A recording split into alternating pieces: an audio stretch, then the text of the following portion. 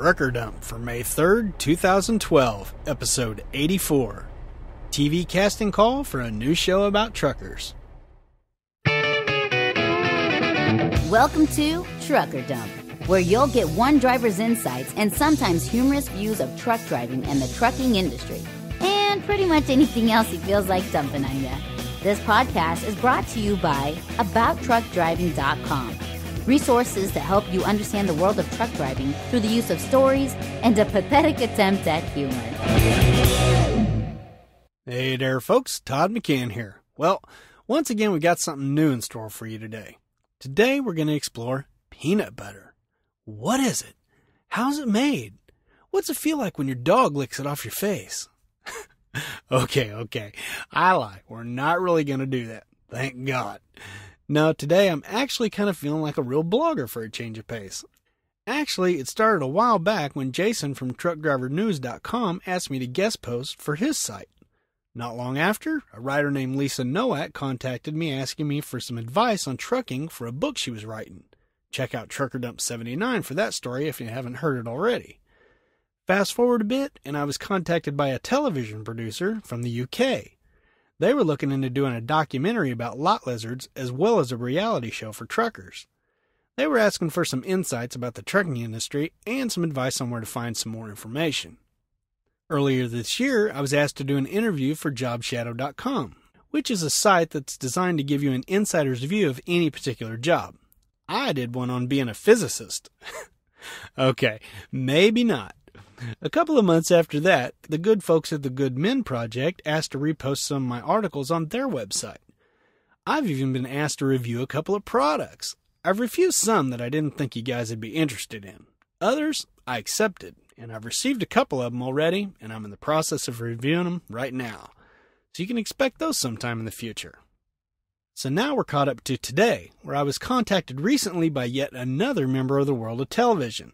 This time it was a request for more information about getting the word out to the trucking industry. So that's what this post is. And that catches us up. Whew. Now, did I tell you all this so you'd think I'm some sort of big shot? Actually, no. I'm completely humbled by it all, actually. I never expected this blog and podcast to go anywhere. Sure, I hoped it would, but I never really expected people to ask me for advice. Me? I mean, I'm no expert at anything. I'm sure the majority of you truckers out there know far more about this industry than I do. Heck, that's precisely why I'm always asking for you drivers to write in and leave your comments. It's just that I happen to have a blog and a few people who knew less about trucking than me happen to stumble on it. That in itself amazes me because I know how far back the blog is on Google. I mean, it's way back on page 10 or something. You and I both know that people rarely search past page 1. I know I don't. So I said all that to say this. Thanks. Plain and simple, thanks for reading the blog. Thanks for listening to this podcast. Thanks for following me on Twitter. And thanks for letting me have a bit part in your life. And if you're interested in any of that crap I mentioned, there'll be links to everything in the show notes. Okay. Enough with the mush. Let's get on with today's podcast, which, by the way, might be totally irrelevant if you're hearing it after May 18th of 2012. But hey, even so, you wouldn't want to miss out on all my fabulous wit, would you? Okay, maybe not, but I did work hard on it, so just play along with me. And once again, I went all out with another creative title. Not. It's called TV Casting Call for a New Show About Truckers. Some titles are so good, they just write themselves. In my 15 years of watching truck drivers interact with waitresses, cashiers, shipping clerks, forklift drivers, mechanics, and heck, even other truckers, I've discovered that 99% of truckers think they're in some way either funny, amusing, interesting, unique, extremely handsome, or most likely, all of the above. Sadly, a big chunk of us aren't any of those things. If you need proof of that, I've got over 80 blog posts and podcasts you're welcome to peruse. But that doesn't mean that all of us are as annoying as a truck trap fly equipped with a bullhorn and a teeny tiny jetpack. I'm sure there are some drivers out there who actually are funny, amusing, interesting, or unique, and possibly even too sexy for their shirt. Well, here's your chance to prove it. The Speed Channel is looking for drivers who are interested in being on a new show about truckers. It's called Payload, and it's being called an adventure race. While they're naturally keeping the details of the race locked up at CIA headquarters, I can tell you there'll be 4 drivers competing for a whopping $70,000. There'll be 7 legs of the race, each worth $10,000, and all 4 drivers will do all 7 legs. So if you're the super trucker that you think you are, you could win all 7 legs and be $70,000 richer. Just remember that I'm your friend if that happens, and I've had my eye on a decked-out 13-inch MacBook Air. I'd say from the looks of the Payload video that this show looks like it's got a heck of a lot of potential for making truckers look good for a change of pace. Check it out for yourself. There'll be a link to the video in the show notes, or you can go to abouttruckdriving.com and search for TD084. And if the server at my website is slower than a prime truck at full throttle, you can also see the video at www.payloadcasting.com. Okay, now I'm assuming you went and saw the video. Now let me clarify something that was in the text at the end of the video.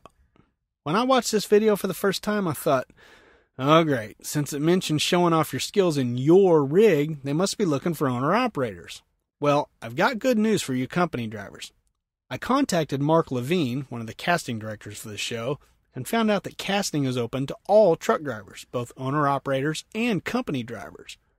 Mark said that finding the right drivers was first and foremost, and if that means that some of the right drivers wind up being company drivers, they'd supply a truck for him or her to drive. Cool, huh? You know, now that I think about it, Mark actually said they were looking for the right characters. I'm not sure how he meant it, but I know some of you fit that category for sure.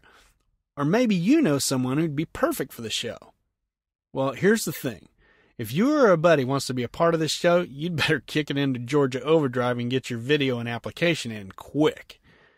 The deadline is May 18th, and they don't want you waiting around until the last minute.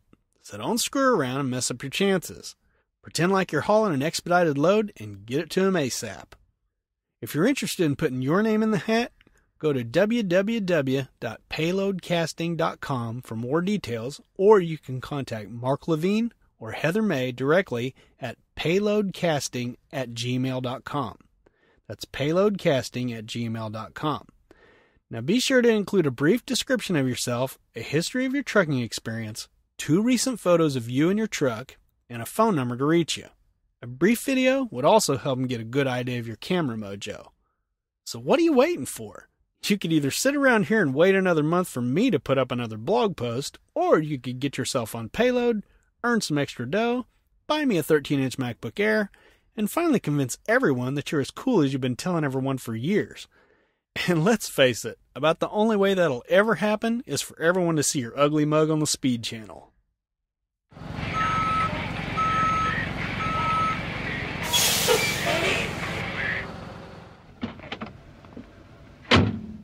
Hey, yo, bud, where do you want this load of feedback?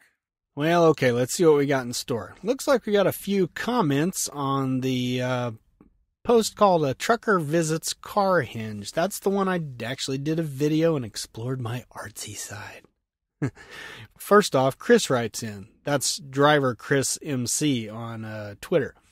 He says, very nice. Not sure I'd take the time to stop for that, but now thanks to your video, I really don't have to. Totally agree with you. The Camera Plus app is the bee's knees, as Darkstaff would say. Not sure him or Alan, that's Alan Q. Bristol on Twitter, would agree, but speaking for myself, it's not so much your artsy side we want to see. But I just think if we can get you to post some more pics, maybe, and I know this is a long shot, but just maybe you won't be so dang long-winded. Like they say, a picture's worth 1,000 words. Oh, Chris. Well, long shot is the understatement of the year. Congratulations. You win Jack Squat. Thanks for stopping by and watching the video. And keep up the wishful thinking. Lisa Nowak writes in and says, ha! A gremlin. Gotta love gremlins. That was my first car.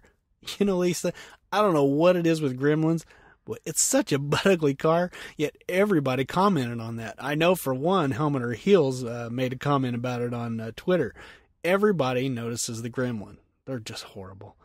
Anyway, she goes on to say, sorry Portland put a crimp in your wallet. It probably rained while you were there too, huh? Well, as for our trip to Portland, surprisingly, it was nice and sunny. Although I think nearly every other time we've driven up through there, it's given us a free truck wash. And last, and certainly least, I jest, is Ray Sunshine 77. That's her handle on Twitter also. She says, I hate to be a Debbie Downer. No, really. But all the cool things I've done out here have been happenstance and mostly free. Yeah, dinners are going to be expensive. You eat ramen and peanut butter to put the budget back on track. My Easter weekend on the beach in Florida, including sunrise service at the local bar, tour of downtown New York City, frozen Niagara Falls, the Harry and David tour, and the 100 other cool things I've done were all free. One required cab fare. The rest just needed a few hours and the willingness to walk, something we all need to do more of. Quite frankly, I'm always happier to be out here when I'm thinking of where I might go next, what adventure awaits. I think you need less time on the iPhone and more time in the real world. By the way, the video was cool. You did good.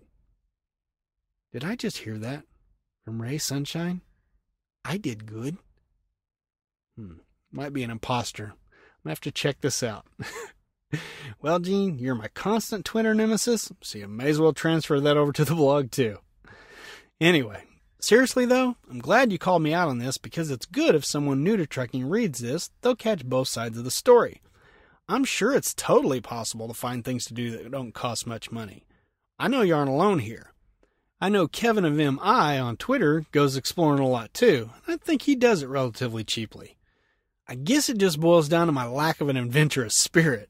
The evil overlord has that in spades, so I was forced to do a lot of things when she was out here. Well, I guess forced is a bit strong a word. Perhaps persuaded is more accurate.